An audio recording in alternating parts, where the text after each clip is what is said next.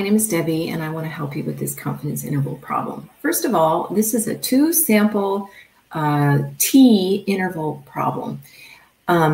So this is the general formula that you have to use, and this particular problem is interesting because they're giving you raw data instead of just giving you the statistics. So there's a little bit more complication as far as checking all of your assumptions. So I'm going to go to a new board here and we'll document all of the assumptions. So first of all, we have to document that it's a simple random sample. And I'm just going to say, yes, assume. They don't really state it, but typically it is. So we're going to say, yes, assume. The next thing I have to do is check for the fact that I have a normal distribution for my two pieces of data. So what you can do is enter all this data in your calculator into your tables. So you would do that if you have a TI-84, you would do that by doing stat edit.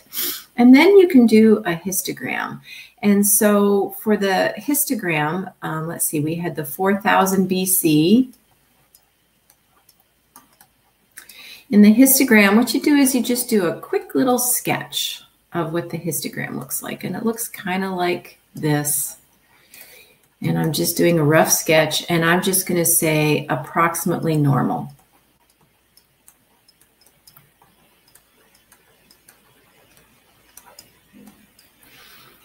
And then for the other one, I think it was 150 AD. I'm going to sketch that histogram, and this one looked kind of like this. And we're just going to say approximately normal.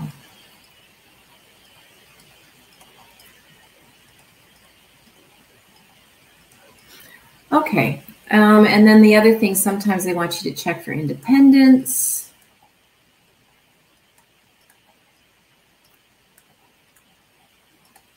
And I'm just going to say assume both populations greater than or equal to 120 people, which is a pretty fair assumption. Okay, so now we have the formula for a confidence interval, and we need to start filling in all of the numbers. So what's beautiful about the calculator is that you can do the confidence interval calculation right there, and it will actually give you all of the values for the formula. The only thing we need to do right now is define what x1 is. So x1 is 4000 BC, and x2 is going to represent the 150 AD. That's important because we need to look at our numbers. So if you looked at the formula before, we're just going to fill in the numbers now. So what you do on your calculator is you go to stat test. I'll do that too, just so I can talk you through it. You go stat test, and what you're looking for is the two sample T interval, which is 0. Two sample T interval. We're doing T, not Z, because we were not given population information. And now we just start filling in the numbers for the formula.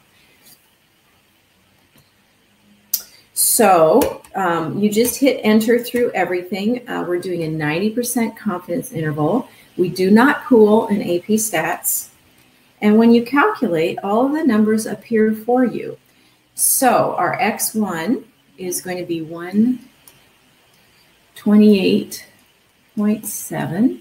Our x2 is 133. So we can see that the averages have a little bit of a difference. You can go and calculate the T star by doing an inverse T, and you come up with 1.796 for degrees of freedom of 11. And then we're going to fill in all of these numbers. And so S1 is 4.63.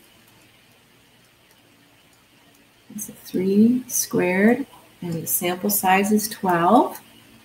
And S2 is going to be 5.015 all squared over the sample size of 12.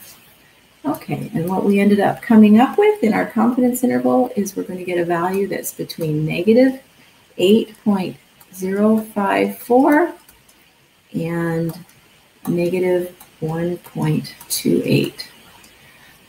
This means that the average head size has actually gone up.